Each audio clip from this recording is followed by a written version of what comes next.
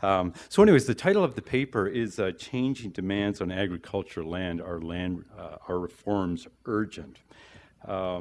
My co-authors have already been acknowledged, but I do want to make a special acknowledgement of Margaret Graves, who has done a lot of work on this paper. And initially when we started, I thought Margaret was a very idealistic, naive kind of person. And I'm not so sure that's true anymore. I wonder if the other three of us were a little bit maybe not jaded, but a little set in our ways. And so it was a very good mix having the three of us together. So anyways, if we look at the demands on land, they really haven't changed over time. If we look way back when land was abundant, population was small, our demands on land were really very much the same still. We were looking at feed, fuel, fiber, food, and ultimately we wanted a functional ecosystem. Again, back then the population was small. We had lots of land. In Canada, we've got 50 to 60 million hectares of land available to us. That represents about 7% of our land base. 5% of that 7% is Class 1, 2, 3 land, which you would call dependable land, and the rest would be what we would call marginal land. Now, having said that, the nature of our demand hasn't changed, but certainly the magnitude of the demand for the different types of products has changed. And so if we look at 1991, and the fellow in the slide there that I didn't introduce, I call him JP for short. His name's Joe Public, okay? And back when he was, there was abundant land, you know, what he received from land was sort of a functional thing. I'm not so sure if he was really happy about it. But he was satisfied for the most part. Now, if we fast forward to 1991, since 1951, we've taken out about 1.8 million hectares of land, and that tends to be our Class 1, 2, 3 land, or dependable land. The remaining land that is in crop production represents the bulk of our Class 1, 2, 3 land that's available. And since 1991, there's been concern that any increase in land, if there has been any, has been taken from marginal land sources. Okay. Now, Joe Public, you know, he's fairly happy at this point in time in 1991. He's got a relatively cheap food supply. He's only spending about 11.3% of his net income. He's got a diverse, nutritious food source. You know, we are using some of our production for fuel and fiber, but the issue really hasn't hit center stage yet from a public point of view. Yes, there's some ecosystem issues that are there, but in general, Joe Public, he's fairly satisfied that these issues are being taken care of. And if I think of Western Canada, for example, introduction of no-till, reduction of summer fallow acres, diversification of rotations, those are the kind of things that I think were keeping Joe Public largely appeased. Having said that all, you know, if you look at our agriculture, even in 1991, I think you could say that it was a fairly production-intensive type of system, okay? Over the last previous 40 years, we've certainly intensified. 20 years since 1991, we've further intensified. And regardless of what metric you use, intensification, I think, would be the way you would describe our system. Since 1991, our total area under production is largely plateaued. You know, prior to that, we've been seeing increases. Any productivity increases in Canada have come from increases in land base. Since 1991, our land base cannot be considered in terms of contributing largely to productivity increases. Since 1991, we've seen continued loss due to urbanization. So we've been able to maintain a stable land base for production, but that's come from somewhere. And there is suspicion that that's come from, to a large extent, non-dependable lands. You can see in this slide that we've seen a reduction in wheat acreage. We've seen a reduction in summer fallow acreage. And Certainly reduction in summer fallow has been a good thing. We've seen increases in canola, so the distribution of how we're using that land base has changed. But I think the key point here is since 1991, we've largely seen a plateau in land available for production. Now, having said that, again, since 1991, we've seen overall production increase. That production increase, like I said already, has not come from more land. It's come from productivity on a per unit area basis from various crops that we grow. And you can see in this slide, we've got corn, soybeans, canola, wheat, all increasing over time in productivity. Corn, for example, has been a real success story. Since about 1950, we've seen about a 200% yield increase in yields per acre of corn. I'm not sure what's going on with tame hay there, if that's some sort of a reporting issue there, I'm not sure. But the point is, overall, we've seen productivity per unit area increases. Another metric you might want to look at is the concept of farm size. We've seen a big reduction in number of farms and a big increase in number of acres farmed per farm. And this has some real implications as well, because with increasing farm size, it changed the way farmers operate. They no longer operate necessarily on managing on a field level, though they're going to manage on a farm level or on a section level. This has been motivated by improvements in equipment, improvements in herbicides that have reduced cost of production, enabled this larger scale production. But it does come at potentially a cost where, again, you're farming at a larger scale, not perhaps considering issues at the smaller scale. In Ontario, and I suspect it's true in Western Canada, you're seeing more rental land, and that has implications for how land is managed.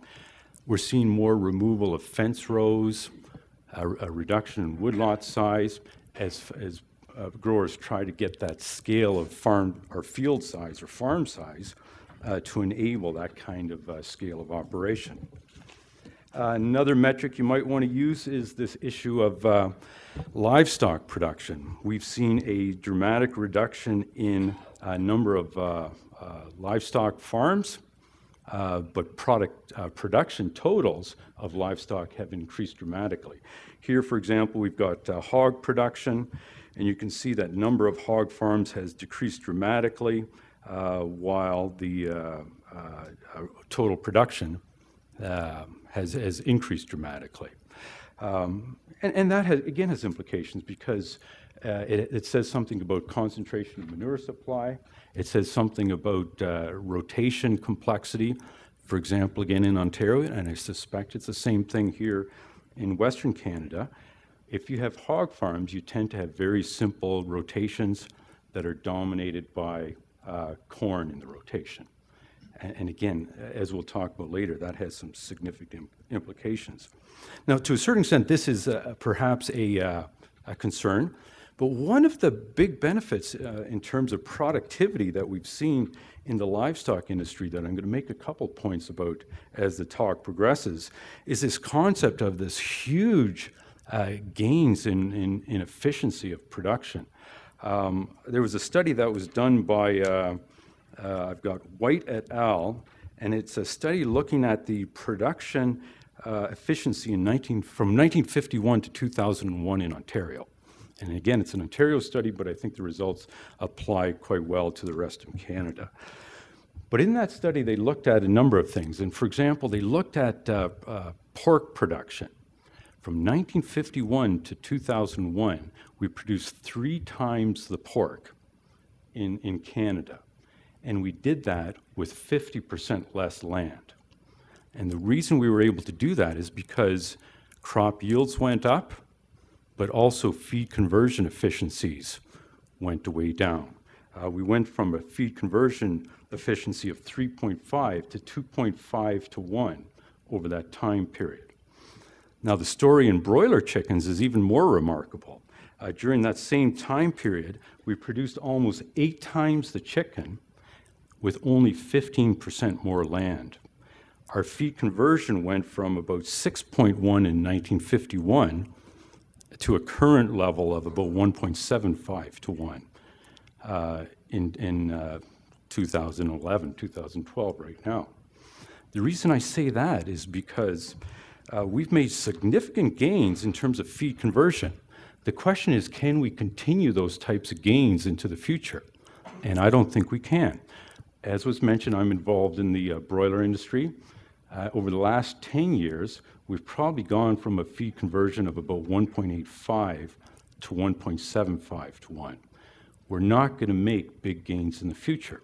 So if we keep on eating more meat as population increases, that has to come from increased yield potential. We're not going to get this benefit, I don't think, certainly not in broilers. Maybe in some of the other livestock industries it's different, but I don't think so. I think our gains in feed conversion perhaps have plateaued. Okay, so the other way we can look at intensity is this issue of input use. And this is a slide looking at nitrogen use and nitrogen rate per hectare across Canada has increased. Total nitrogen use per hectare has increased. And if you look at that bottom line, the last 10 years or so, it looks like we're at about a plateau in terms of nitrogen use efficiency, or the amount of nitrogen used per ton of production. Now, that's one indicator, nitrogen, but if you look at inputs in general, Agriculture and Agri-Food Canada computed input efficiency index, and productivity over the period of 1961 to 2011 increased by 1.6% each year. Our input use increased by 0.7% each year, indicating that our input use efficiency has indeed improved over time. Nitrogen might be a bit of an exception. Certainly our energy use efficiency in agriculture has improved fairly dramatically. So however you look at it, we are seeing an increase in intensity of production. And if we look now at 2009, several years ago, our population is now 6.7 billion. We've further taken up land for urban development. How much land that is, I don't know. Our land that's available for crop production, like I said, has exceeded our dependable land. So we're probably cutting into that native land segment, and it's decreasing even though we do have efforts to try to protect it. We have increased our food production and feed production. Okay, we're exporting about 45% of our production at that point in time. We're seeing an increase in fuel and to a certain extent fiber production. I don't have a lot of good statistics, but I'll give you one in that area in Ontario, and I apologize for all the Ontario examples, but I think it reflects the country in general. But in Ontario, according to the Grain Farmers of Ontario, 40% of our corn goes into industrial purposes, okay? And that certainly was not the case in 1991. And so if you look at JP, Joe Public, he's still happy. He's only spending 9.8% of his income on food. But having said that, there is to a certain extent, JP is getting a little bit concerned. And he's becoming concerned because, if you're a lower income individual, that percentage is probably quite a bit higher. And there are concerns, even in Canada, about food insecurity at some of those higher prices. And on top of that, food versus fuel issues are coming into play, and other environmental issues are coming into play. And one of the issues that I'll highlight here is this issue of water quality. We thought we had this resolved a number of years ago, but the problem in Lake Erie is coming back. This is a photo in 2011 of algal blooms in the fall. We saw them in 2012 as well. This is not unique. We see them in Lake Simcoe in Ontario, Chesapeake Bay on the east coast, Gulf of Mexico. This is becoming a major concern, and it's not just an Eastern North American issue. This is a report that I found on the web by Robert Sanford, and it talks about some of the concerns in Western Canada. And specifically, it talks about Lake Winnipeg, the fact that algal blooms in Lake Winnipeg are becoming the norm, and the magnitude of size of the algal bloom is increasing year to year. And so these water quality issues are starting to come into play, and Joe Public is becoming concerned about them. Now, if we look forward to 2020, okay, so 2009, we're starting to get some concerns. Generally, JP's pretty happy still. But if we look forward to 2020, JP might not be as happy as he is currently about the situation. You know, we're going to continue to have some increase in urban use of land, and that's going to take away potentially from crop production land. And again, when we take this land away, it tends to be class 1, 2, 3 land. You know, we do not develop typically on our marginal soils. We see that in terms of urban development. We see that in terms of development on farm. I farm in a region. All the construction of new dairy barns, new poultry barns occurs on the best land. It occurs on the best land because that's the cheapest to develop. If you have to start backfilling a land due to slope or whatever, it's hugely expensive, and it typically doesn't occur. And so that urbanization is going to be a problem because it has the potential to take away land, and it's good to hear that land protection is still being encouraged. But we are potentially going to have to produce more food to feed that population. And remember, it's not going to come from more land coming into development. Chances are we've plateaued. And also remember, it's not going to, we're not going to have this gain potentially of improved livestock feed conversion rates. So it's all going to have to come from yield increases. And that, I think, is quite an important point. And so JP's becoming concerned. He's concerned that increased costs for food are going to be there, and he's starting to be concerned about these functional ecosystem issues. Okay, so this is where it was an interesting process to write this. When we were writing this, we got to this point, and I said, okay, so the question really is, can we sustainably produce that amount of additional food? And this is where Margaret came back and said, you know, Bill, you just can't accept that demand is going to increase. You first have to look at, can we alter that demand side of things, right? And so Margaret, I think, argued quite convincingly that we had to look at this demand side. And so certainly you can look at the fuel and fiber market. I'm not going to talk about that, but that certainly is an issue. I'm not sure there's the political will to reduce demand on that side from agriculture, but I'm not sure. I'm not going to talk about it. But one of the ways you can reduce demand is you look at this issue of waste. If you were to think of waste in the food system, and I wasn't aware of this, but the waste level is actually about 30 to 50%. We waste a dramatic amount of food along the whole chain in our system. And so the question is there opportunity to reduce that amount of waste? If you reduce that amount of waste, yes, you'll reduce the food demand, and yes, you could reduce the amount of cropland required. Yes, you might actually free up land for fiber and fuel, and that's all good. But how are you going to achieve that? If we look at JP in the picture here, he doesn't look too happy, and I'm not sure what he's trying to say, but I don't think he's too happy about this. Because the reality is, if you're going to try to reduce food waste, you can try to do it through education, but I think the best way to achieve that is you increase price. If it's expensive, you don't waste. If it's cheap, you tend to waste. And currently, we've got a cheap food supply, easy to waste. And so yes, it's possible to reduce demand in this way, but I'm not sure how easy it is.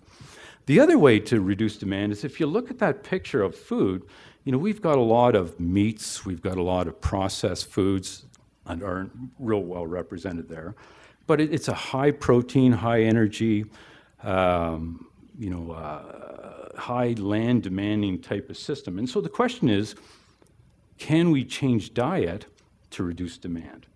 And so in this slide, you know, if we could somehow coerce Joe Public to eat an eco-friendly, nutritious, totally mixed ration or total mixed ration, similar to what we have here, you know, we could potentially dramatically reduce waste in the system, do it at a low cost, reduce our demand on the land base.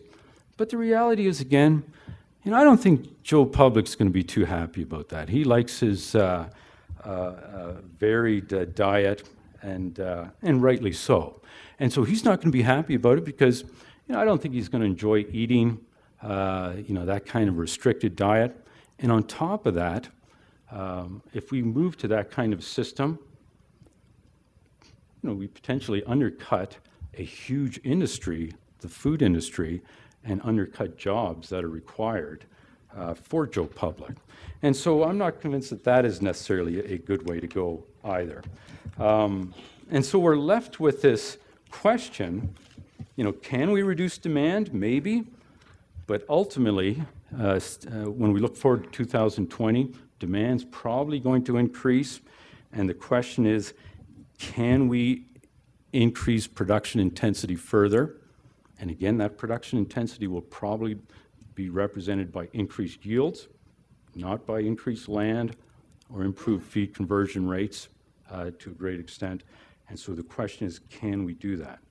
Now, some people will look at that and say, well, you know, yields are bad. You know, yields wear out a soil, and yield by virtue of just being demanding on a system is not sustainable. And I really beg to differ with that. And we indicate that in our paper, that yield progression can be a good thing, and it will not necessarily wear out a soil.